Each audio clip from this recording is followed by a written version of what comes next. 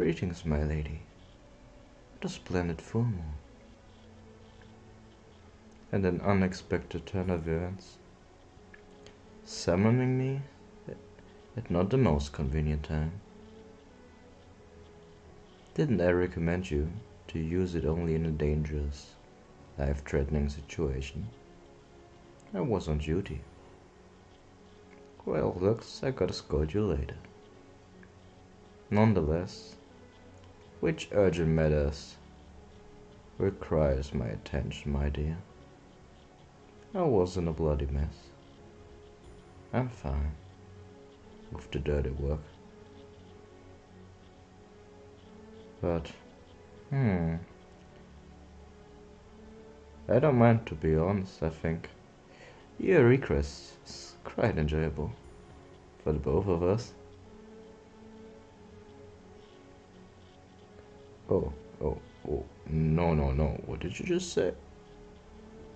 Treat me like one of your French girls? Excuse me? To be precise, you shall and always be my only priority.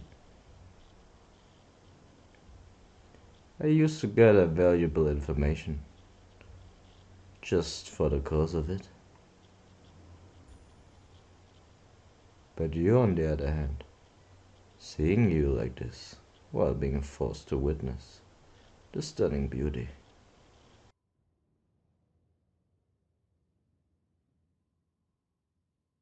I would regret it, not keeping an eye on you, despite touching your sensual ties in various ways. My, I can really say I'm proud of you, being that comfortable around the true form of mine. Privileged? I don't think so. More likely, you earned it, didn't you? I'm all about giving. And this night shall be our sweet and dark naughty secret. Here, let me take these off. We won't need that. It's only in our way.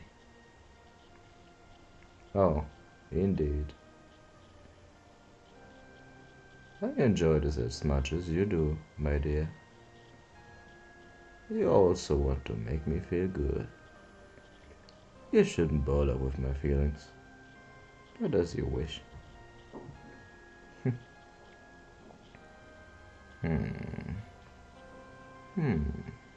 I like the way you gently caress my body with your soft lips. I can feel you all over me. Unfortunately, usual, that would be enough. In fact, as you can see when I'm just like this, in heat, the blood rushing through my veins, I can't just simply stop. Yes, exactly. You know all about my favorite number.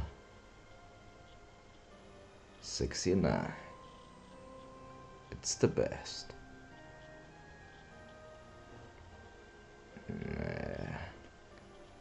Keep this pace up. That's it. The perfect rhythm. Indeed. Well, what the hell of a butler.